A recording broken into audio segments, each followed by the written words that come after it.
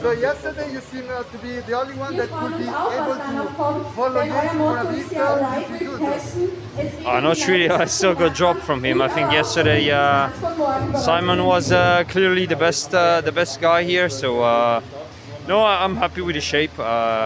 You know, obviously he was the strongest yesterday, but yeah, this race is kind of a test and a preparation for the Giro. So it's just like gave me the confidence that I'm heading in the right direction. But yeah, it was a good day. Obviously, yeah, nothing much I could have done against Simon yesterday.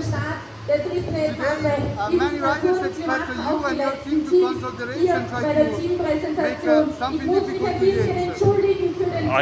I don't know who is expecting this, but it's not maybe you're a journalist, but no, I don't think the teams are expecting that. We don't have the jersey.